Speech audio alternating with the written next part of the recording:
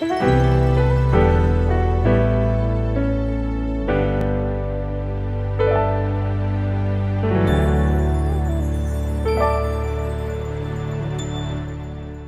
morning again. So we start our reading this morning in the Gospel of John, chapter 2. And we'll be looking at chapter 2 from verse 13 to verse 22. And if you would read along with me this morning, it reads as follows. And the Passover of the Jews was at hand, and Jesus went up to Jerusalem. And he found in the temple those who were selling oxen and sheep and doves, and the money changers seated. And he made a scourge of cords and drove them all out of the temple with the sheep and the oxen. And he poured out the coins of the money changers and overturned their tables. And to those who were selling doves he said, Take these things away. Stop making my Father's house a house of merchandise. His disciples remembered it was written, Zeal for thy house will consume me. The Jews therefore answered and said to him, What sign do you show us, seeing that you do these things? Jesus answered and said to them, Destroy this temple, and in 3 days I will raise it up again. The Jews therefore said, It took 40 years to build this temple, and will you raise it up in 3 days? But Jesus was speaking of the temple of his body. When therefore he was raised from the dead, his disciples remembered that he had said this, and they believed the scriptures and the word which Jesus had spoken. May the Lord add the blessing to the reading of his word. Our Father and our God, we glorify you this morning. We thank you, O God, to whom all honor and glory is due. As we go through your word this morning, I pray that your word would be impressed upon our hearts, that we would see the wonderful works of our risen Lord and Savior, and prove ourselves doers of the word and not merely hearers. We give you glory and praise. Keep us this day in Christ's name. Amen. So we see here something very interesting taking place where our Savior this happened right after that first miracle in Canaan. Remember when Jesus turned the water into wine? So now Jesus was going up, and he's coming to Jerusalem, and this is during the time of the Passover. And so we know that this is around the month of Nisan, which is April. This is the first month in the Jewish calendar year. Going back to Exodus 12, where he told them to always remember the Passover, and then he made it as a memorial. And then that's when he designed their calendar year, starting off with the Passover, which is the time of unleavened. And so now Jesus is about to go to Jerusalem to celebrate this. Now, mind you, he had just came from turning water into wine, his very first miracle. And so something is happening now where Jesus is going to celebrate the Passover, and he goes into the temple. And when he enters the temple, he sees something that utterly disturbs him. He sees something that utterly disturbs him. And so as we continue on in this series, let me tell you about a man. I think we all figured out now the man who I'm speaking about is none other than Jesus himself. And so let me tell you something about Jesus. And we see this right here as he is going into the temple to celebrate Passover. And so we see he's going in and he's going to cleanse the temple. Now, this is very significant because I'm going to come back to this at the end, right? He's cleansing the temple. And why would he be cleansing the temple? He's seeking to purify that which belongs to God. Notice, when he went into the temple, something very interesting was taking place. And so we're going to see Jesus' priority, his prophecy, and his power. Through these several verses, we will see his priority, his prophecy, and his power, because when Jesus went into the temple, it says the Passover of the Jews was near, and Jesus went up to Jerusalem. And he found in the temple those who were selling oxen and sheep and doves and money changers seated in their tables. They were seated at their tables, and he made a scourge of cords and drove them out of the temple with the sheep and the oxen, and he poured out the money which the money changers had, and he overturned the tables. And so Jesus went into the temple, and he's expecting to see temple service going on, but instead he found men doing business.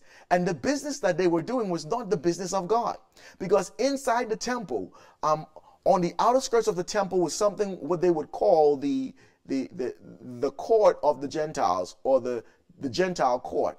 And so on this outer layer where the Gentiles would be, then there was an inner layer where the women and the children would be, the Jewish women and children. And then in there, after you pass that area where the women and children would be, then the Jewish man would be in a certain place. And then when you go into the holy place, then you have the priest, then you have the high priest, and so on and so forth. And so Gentiles could come and worship God in the temple, but they had to be on the outer skirts of the temple. So here they had money changers set up on the outer skirts of the temple. And what they were doing, they were basically, the temple had its own currency. And so when individuals came in, they had to exchange whatever currency they had for the temple currency in order to do worship. So the guys in the temple, they were basically having a taxation issue. I know you all know about taxes. We have to pay taxes, and we pay a lot of taxes, especially school districts, right? We pay a lot of taxes. And so we see here, when the Gentiles came in, the Jewish men or the priests who were there, they were taking the money, they were charging them more than it would actually cost to pay for a dove or a goat or whatever they would need to do the sacrifices, and they were making a profit off of it. So they were actually profiting from people coming in to worship God. Now, mind you, when Jesus walked into the temple, he said, well, wait a minute. How can you guys, who are supposed to be taking care of the temple, be making a profit from the temple? Why do we have money changers in here? Why is there taxation? Why would an individual need to pay this exuberant price to get a bull or a goat or a sheep to give a sacrifice? Now, mind you, we see a lot of this today.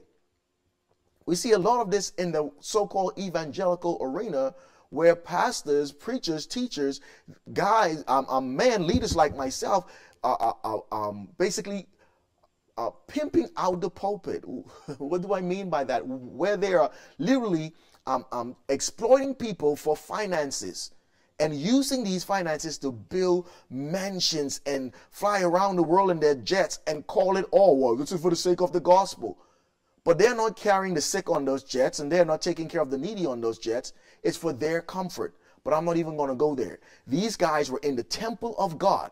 And in the temple of God, they were exchanging and selling goods for worship.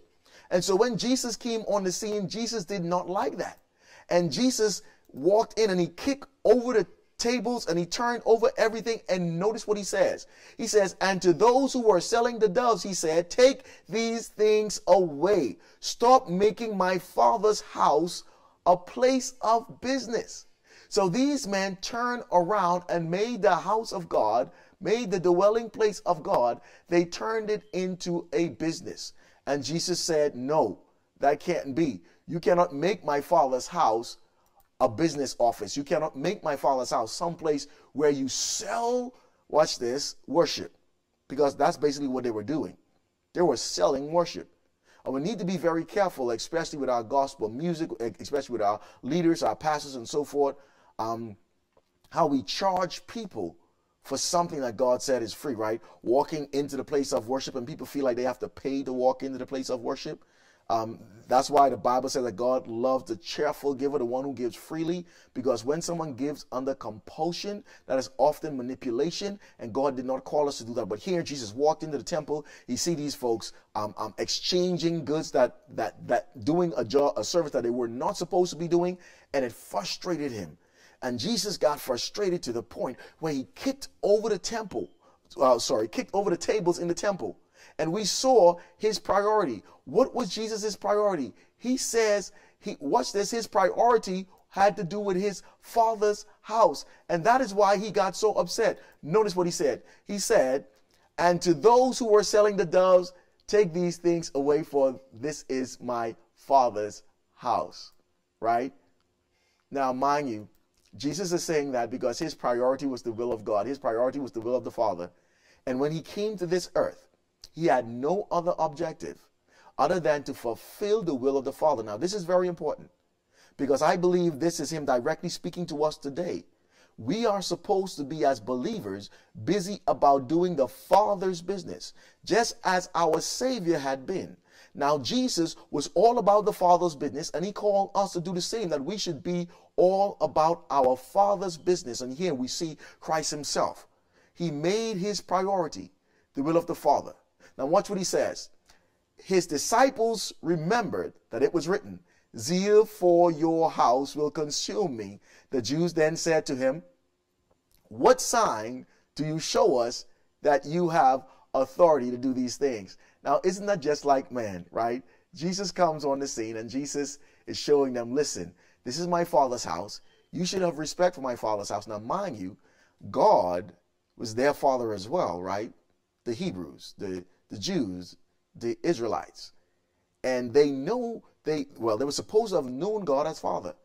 And they know that what they were doing was not supposed to be done in the temple. Remember when we go to the book of Malachi, we see in Malachi chapter 1 and 2 how the those who were giving sacrifices during the time, they were bringing crippled and decrepit animals to God, and God called them out. He says, listen, you wouldn't give these things to your governors and your princes, but yet still you are giving God the sick and the lame, meaning a sacrifice that was not worthy of him.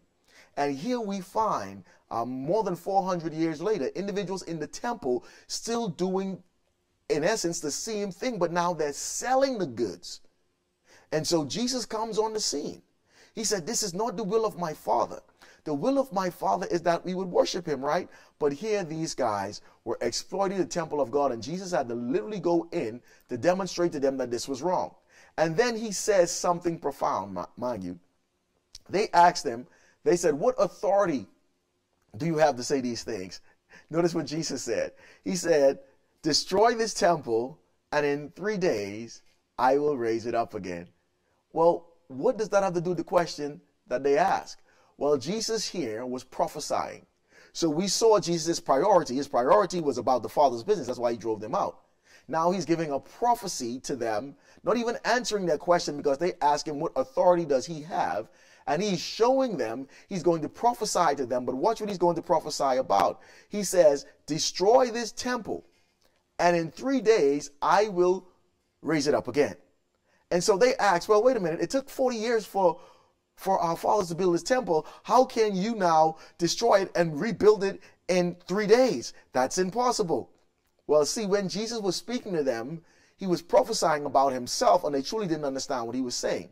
So Jesus went on to explain to them clearly what he was saying. Watch his words. Jesus answered and said to them, destroy this temple, and in 3 days I will raise it up again. The Jews then said, it took 40 years to build this temple, and you will raise it up in 3 days. Now notice what Jesus is saying. He's speaking about his power. He's speaking about his power to give his life away and to raise it back up again. He's speaking about his power over life and death. He's speaking about his power that has been granted him because he is the God-man. Now notice, Jesus showed us his priority. His priority was to do the will of the Father. This is my Father's house. That's why he drove them out. Then he prophesied about himself. He says, listen, I will die and be risen in 3 days. And by giving them that prophecy, he's showing them his power, because no one has the power to raise life or to bring something back to life. No one has the power to bring the dead back to life. But yet Jesus saying, destroy this temple, and in 3 days I would raise it up again. So we saw Jesus's, watch this, we saw his priority, his prophecy, and now we're seeing his power. What's his priority? His priority is to do the will of the Father. What's his prophecy? His prophecy is that he would give his life and raise it up again. What's the power? He has the power to raise his life up again. And so they was asking him what authority he had. And he was showing them, well, I have all authority because I am God. And he's literally showing them this, but they couldn't understand it. But the main point that I want everyone to get today is this. Jesus, when he walked into the temple, he saw that they were doing things that was not of the will of God. Now, mind you, I want you to have a look at this. I want you to understand clearly what I'm saying right now. When Jesus walked into the temple, he saw them not honoring the Father. So he drove them out. Mind you, that's what a strong man does. He drove them out. He demonstrated his authority and his power by driving them out. And then he said, destroy this body, I would raise it up in 3 days. Now he's showing them, he prophesied about his power to bring death to life, right? but his root thing was the temple of God. What he was speaking about was the temple of God, because then he said in verse 21, right? He made sure they understood clearly what he was saying. He says, but he was speaking of the temple of his body, so that when he was raised from the dead, his disciples remembered that he said this, and they believed the scriptures and the word which he has spoken. So mind you, it was after Jesus rose from the dead that his disciples remembered what he said, and then they understood, and then they believed the scriptures that were spoken. And it's so interesting that as we go throughout the Gospels, we would see that the disciples were saying, we believe, we believe, we believe. But then apparently they didn't have a full belief, because they sort of kind of believed. But was it truly a saving faith, a saving belief? Because we see after the fact, John would keep making these points that, it was after his resurrection that they believed. It was after he came back from the dead that they understood. It was after. Everything was after the resurrection that the disciples' eyes were open, and they now truly came to this knowledge of God that they didn't have before.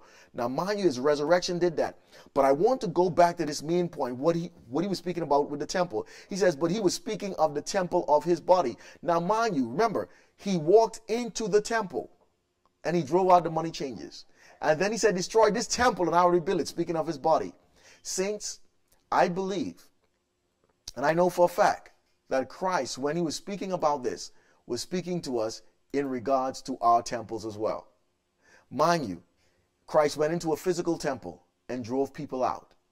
And he showed them that this is the Lord's house. This is the temple of God. And then he says, I will raise this temple in 3 days, speaking of his body. Now, mind you, here's what I want you to realize. In 1 Corinthians chapter 3, verse 16, he says, do you not know that you are the temple of God and that the Spirit of God dwells in you?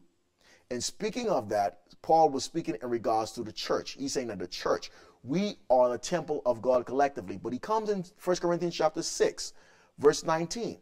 And he says, or do you not know that your body is a temple of the Holy Spirit who is in you, whom you have from God, and that you are not your own? Therefore, glorify God in your body. So Paul is literally saying that our bodies, our physical bodies, are the temple of God. As a matter of fact, in 2 Corinthians chapter 6 and 16, he says, or what agreement has the temple of God with idols? Speaking of the physical body. For we are the temple of the living God. Just as God says, I will dwell in them and walk among them, and I will be their God, and they shall be my people. Listen, saints, to what I'm saying right now. The temple that Christ wants to come in today and cleanse is your heart. The temple that Christ wants to come in today and cleanse is your mind. And just how we came into that place with the money changers, just how we came into that place where they were doing things in the house of God that was not supposed to be done. It's the same thing that's taking place in our minds today, because our minds have been so polluted as Christians that we believe that we're worshiping God, but we have a form of godliness and we are denying his power, the power thereof. And Jesus wants to come in and cleanse. He sent his Holy Spirit, his comforter. He said, I will not leave you as orphans, but I will send you a comforter, and he will abide in you. And the reason why we have Christians with depression and Christians who are being oppressed is because it's in the mind. The reason why we have all of these things going on within the body of Christ, where the church is starting to look like the world, and it looks like we're falling into this apostate belief, this apostate walk, is because the people of God are walking away from the things of God. And just how Jesus came into that temple, and just how he cleansed that temple and turned over the tables, he wants to turn over those thoughts in your life. Just how he turned over the money changers, he wants to run out those immoral things in your life. Just how he drove those people out of the temple,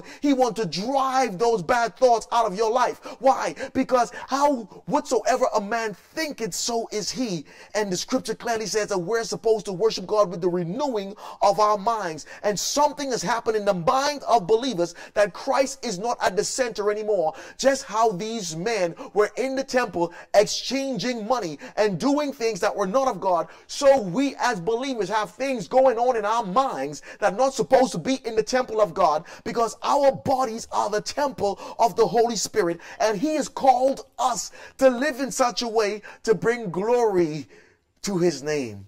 by how we live in these earthen temples. And saints, I am telling you this morning, I'm telling you this today, that Jesus, his desire is that he would have priority in your heart.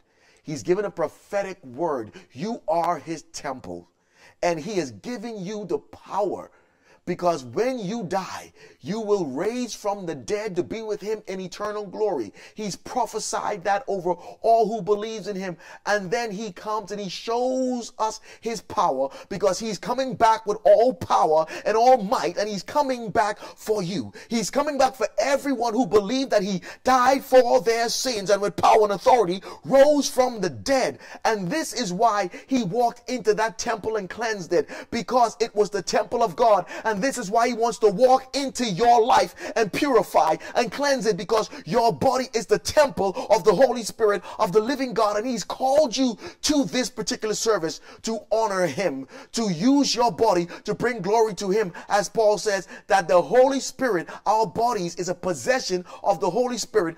Christ paid a price for us. Therefore, glorify God with your body. And that is what he's calling us to do today. So when Jesus walked into that temple, when he saw those money changers, it perturbed him and he got upset. Just in the same way right now, when the Holy Spirit sees what's taking place in our mind, he is grieved and we are quenching him. And God wants to do the same thing in our minds, to eradicate the things that are not of him, to turn over the things that are not of him, to kick out the things that are not of him. And everything that is of God, those are the things that's supposed to be in your mind.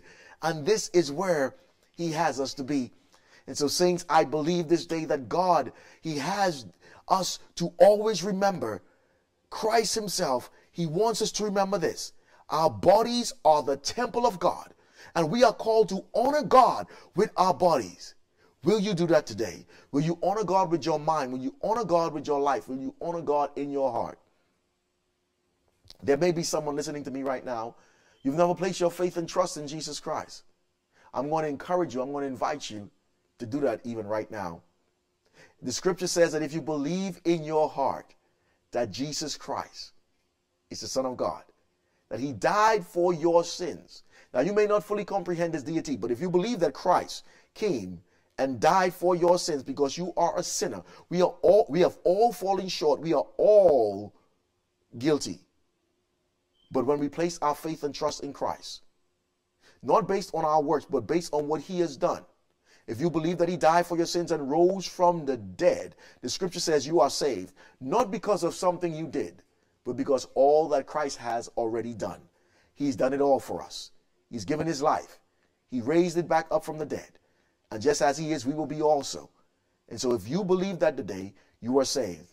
Let me pray with you right now. Father God, I thank you for those listening right now, for that person who before did not trust in Christ for the pardon of their sins, but now they've come to a saving knowledge of Jesus. Father, I thank you for this person. I thank you for all of them right now listening to the sound of my voice. I thank you for your Spirit who has led them into your truth. May you guide our hearts and mind to your glory. For these things we give you praise in the mighty name of Jesus. Amen and amen. Thank you so much. I pray that the word of God today has richly been impressed upon your heart, and that you would be blessed as you go throughout this day. Now, stay tuned. We have a few announcements that we want to share with you before our service concludes. Amen. Be blessed.